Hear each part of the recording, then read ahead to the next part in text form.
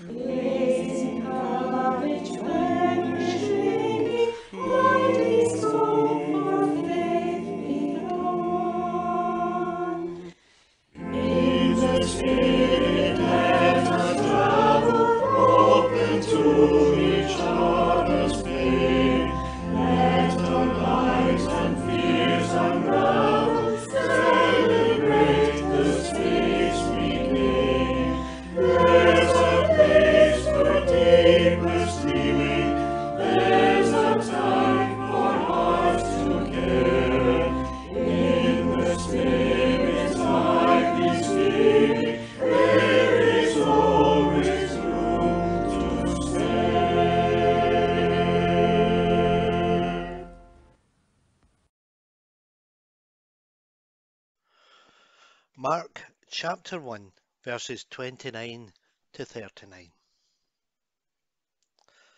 As soon as they left the synagogue, they went with James and John to the home of Simon and Andrew. Simon's mother-in-law was in bed with a fever, and they immediately told Jesus about her. So he went to her, took her hand and helped her up. The fever left her, and she began to wait on them. That evening after sunset, the people brought to Jesus all the sick and demon-possessed. The whole town gathered at the door, and Jesus healed many who had various diseases. He also drove out many demons, but he would not let the demons speak, because they knew who he was. Very early in the morning, while it was still dark, Jesus got up, left the house, and went off to a solitary place where he prayed. Simon and his companions went to look for him, and when they found him, they exclaimed, "Everyone is looking for you." Jesus replied, "Let us go somewhere else, to the nearby villages, so I can preach there also. That is why I have come." So he traveled throughout Galilee, preaching in their synagogues and driving out demons.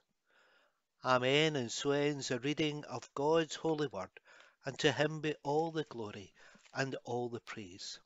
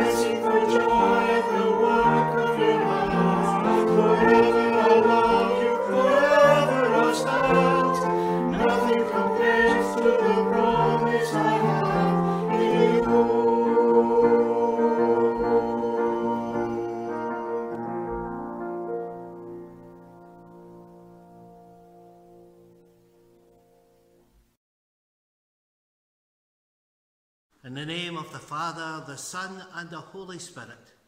Amen. I have a friend of mine who went to be a minister in the northeast of Scotland.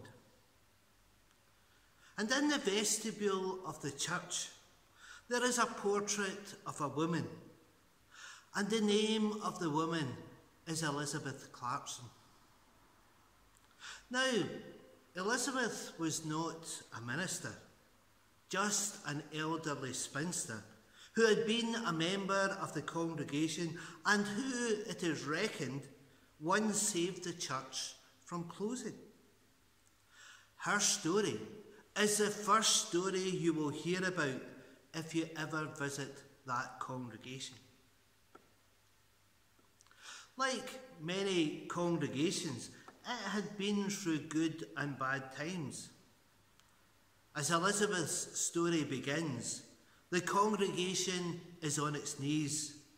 They couldn't afford to pay for a minister, and for all events and purposes, the congregation was really dead in the water.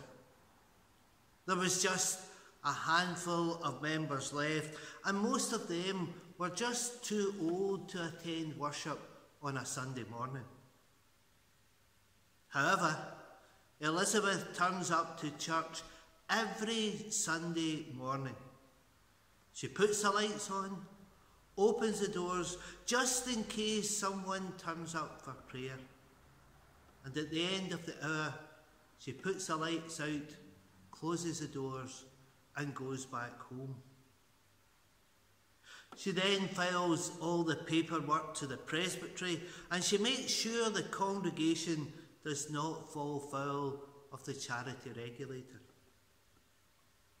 Against all the odds, that little church somehow survived, and once again became a thriving church community, thanks to the diligence, they say, of Elizabeth Clarkson. It's a little story of faithfulness and trust and loyalty. Elizabeth embodies those virtues, and the congregation believes that God rewards Elizabeth's faithfulness by revitalising the congregation. It is also an important story about the power of one individual, of the importance of just ordinary members, and of course of the role of women in the church. Yet Elizabeth's heroism is attributed to the fact that she just keeps doing the same things over and over and over again. Just doing the things that she has always done. Like opening the doors and putting the lights on and filing the paperwork. She doesn't change anything. She simply walks faithfully until the world rights itself again. Now, all that happened over 100 years ago, and people love to tell the story about Elizabeth Clarkson. And my friend sets about his new calling in the Northeast by introducing some new programme ideas to engage more with the community. And he also introduced some modern music that some of the young families had asked if they could play and sing. And folks in the congregation there tell the minister he's doing a great job. But the majority of the members don't bother to invest any time or energy into the new initiatives being introduced. The congregation just sits back, relaxes, and lets the minister get on with it, just like Elizabeth Clarkson did 100 years ago, they say. The congregation are just stuck in the past about the story about the lady who did nothing and yet helped the church to thrive. But my friend is stubborn. And so he decided to dig into the story about Elizabeth Clarkson.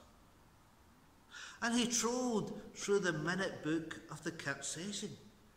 He went to the local history section in the local library, where he found a little book telling the story about Elizabeth Clarkson.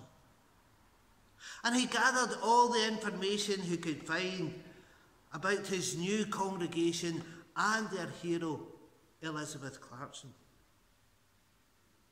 He discovers fresh parts of the story that no one in the congregation ever mentions.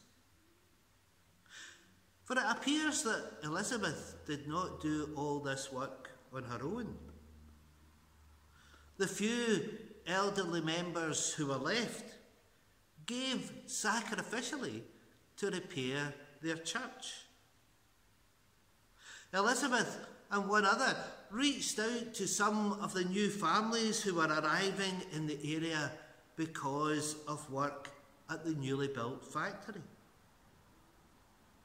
And so slowly this small and dedicated group worked long and hard and raised enough money to be allowed to call a new minister to help them continue on this new part of the journey.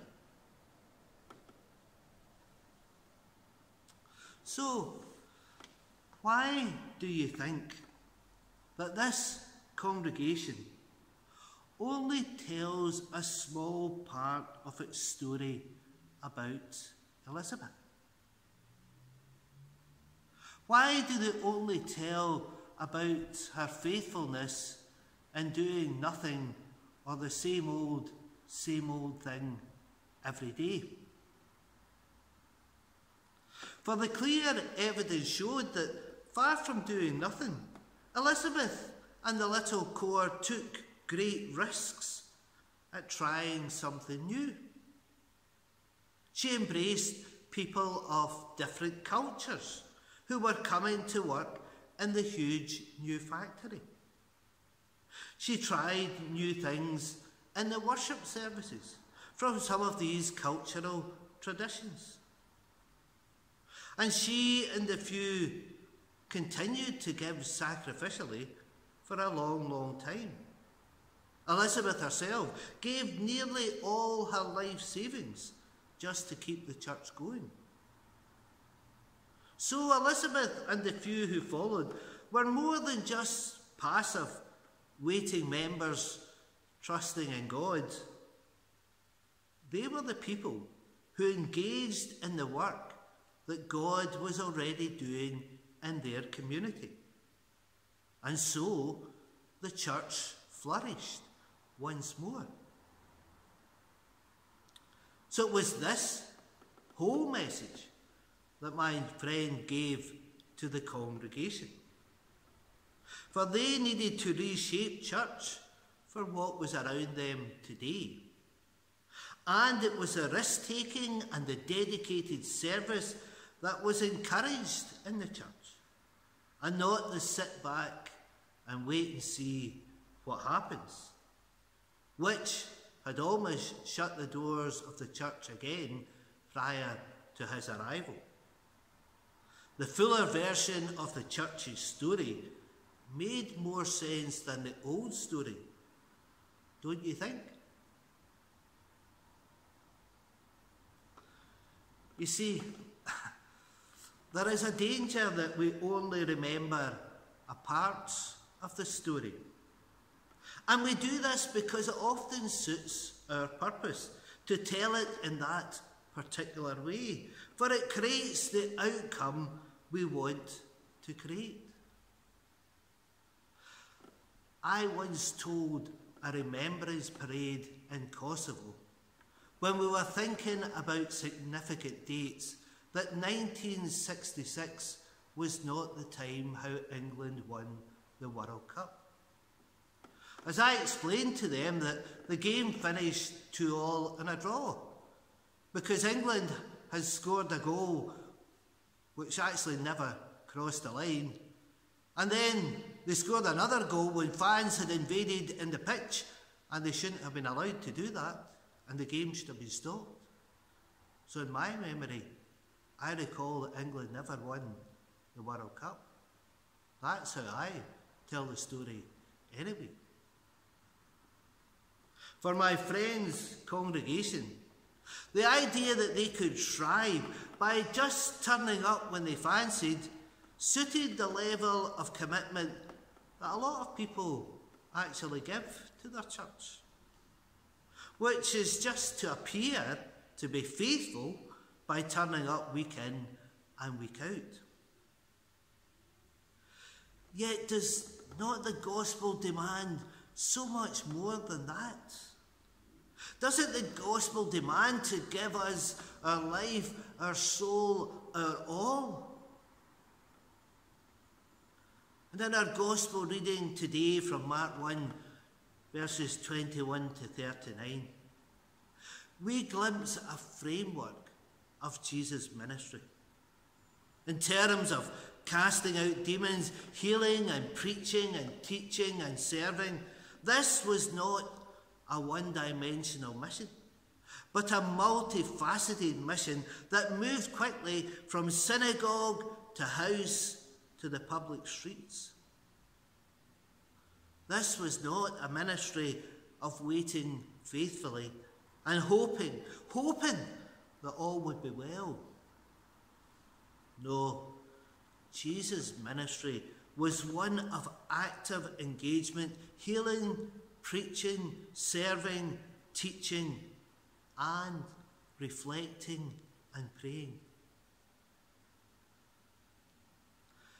Ministry, in whatever form it takes, full-time word and sacrament like myself, local ordained ministry part-time, deacon or deaconess, family worker or youth worker, elder or board member, or ordinary churchgoer. It is all a demanding business. The role of full-time ministry of word and sacrament is not for everyone, for you need a certain temperament to cope with it.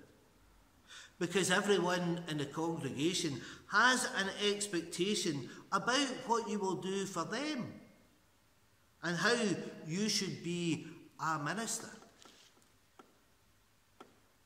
But in this passage, the church is moving beyond the building. Its leaders are not expected to stay in one place for too long, but to go where the needs are. And this is a dynamic that suggests that church must constantly change to meet the challenges of the day. Communities themselves grow old and change. Churches have their peaks and troughs, often in line with their community's highs and lows.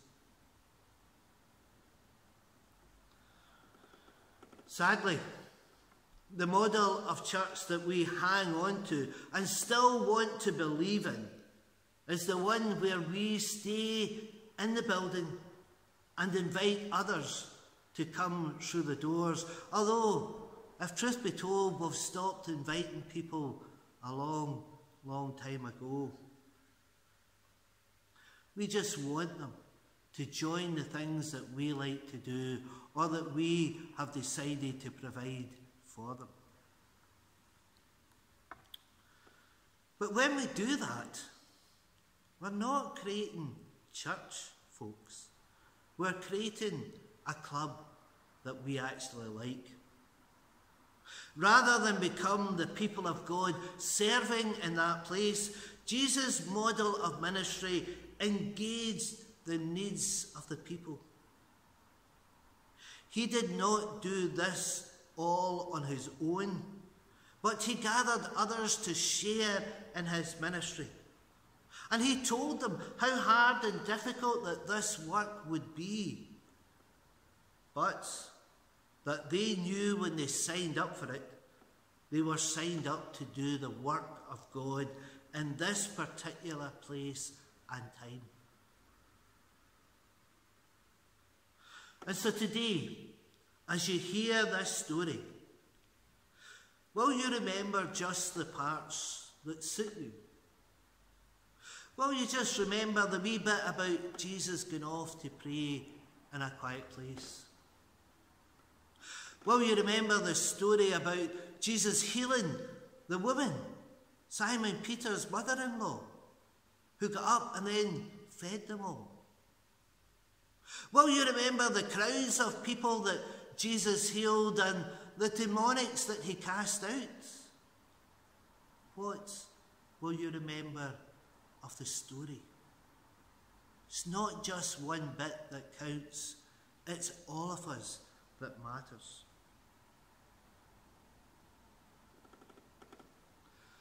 We, as the people of God in this place, need to join in with the work of God in this place. Not do the things that we like, not do the things that we think make up church, but we have to seriously engage in the mission of Christ and the work that God is already doing in this place. That's what makes the church grow. That's what brings fruit for all of us. Amen. And may God add his blessing to this, the preaching of his holy word, and to him be all the glory and all the praise.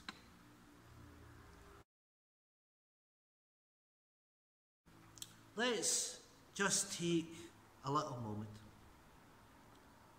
to reflect today.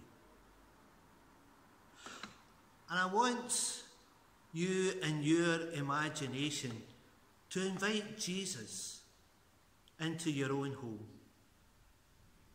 And imagine him taking your hand and raising you up to be alongside him. What are you experiencing as he does this? What do you do next? Listen to the music and think about these questions on your screen.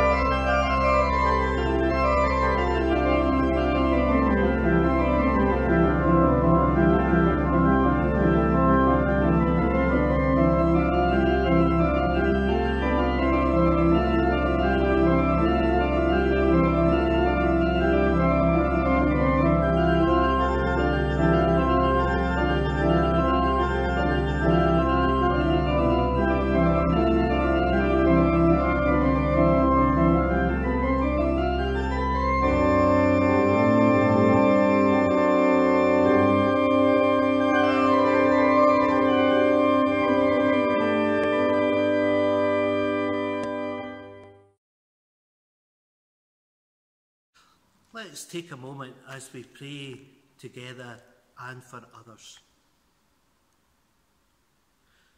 Kingdom God, we pray for peace in our hearts, that our anger and frustration is dissolved, our bitterness and resentment ceases, our lies and deceit are no more, our sins are exposed and healed, and we are lifted up in Jesus' name. Kingdom God, we pray for an end to violence, for those driven to commit murder or who seek to steal what others have. Kingdom God, we pray for families, especially those driven to destroy relationships and to make life miserable for all. May we know your love and feel your hope and experience your mercy, that we can pass this on to others. Kingdom God, we pray for our church, and all of God's communities in Paisley and throughout the world. May they bring salt and light to the places where they serve, and may they radiate your Spirit to renew body and soul. We thank you, Kingdom God, for making your world present down our street.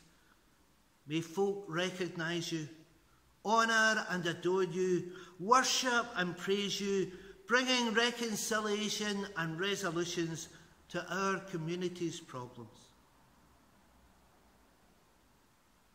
And we summarise our prayers and we respond in the words that you taught us, saying, Our Father, who art in heaven, hallowed be thy name. Thy kingdom come, thy will be done on earth as it is in heaven. Give us this day our daily bread, and forgive us our debts as we forgive our debtors. And lead us not into temptation, but deliver us from evil. For thine is the kingdom, and the power, and the glory forever. Amen. We conclude our praise today as we sing our final hymn together, Fill Your Hearts with Joy and Gladness. Hymn 103 in CH4.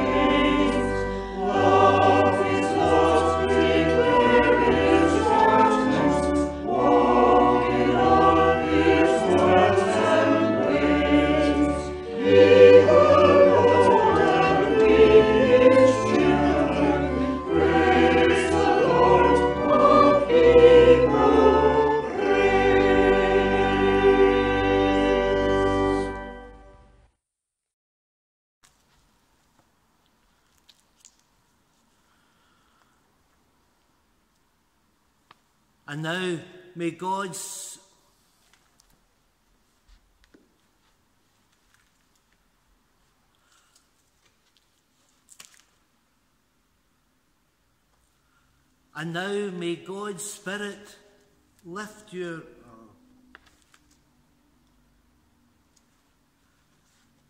And now may God's praise lift your spirit.